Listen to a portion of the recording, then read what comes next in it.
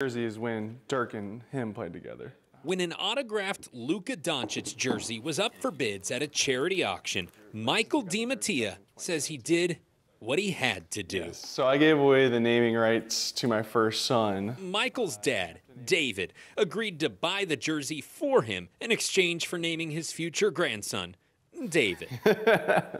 Yeah. Crazy? Hardly, says Michael. You don't go to these games and you don't have some kind of, kooky habit.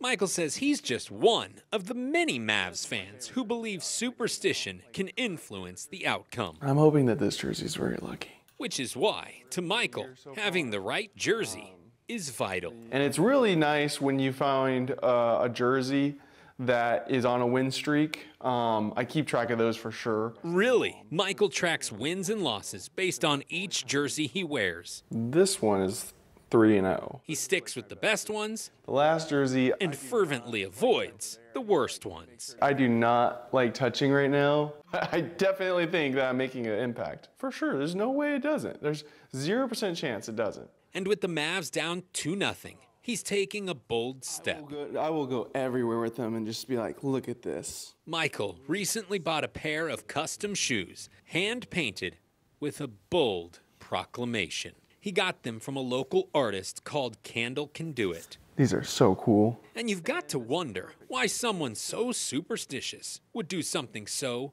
audacious. We want it to happen. Everybody wants it to happen. So why not just put it out there in the world, make it real? And if it doesn't work?